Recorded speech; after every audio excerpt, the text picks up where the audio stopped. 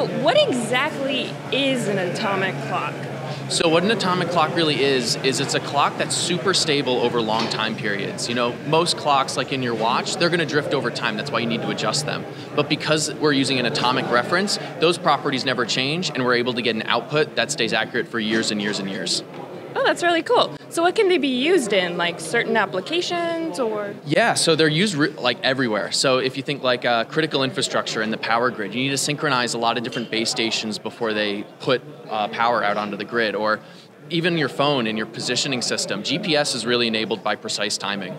Oh wow, that's really cool. So what do we have here? So today we're showing off our embedded atomic clock portfolio. We've got something for every application. We've got the miniature atomic clock. It's got some of the best performance for its size, weight, and power. And then what we're really known for is the chip scale atomic clock, which is the world's smallest, lowest power atomic clock. So what differentiates our atomic clocks than others in the field?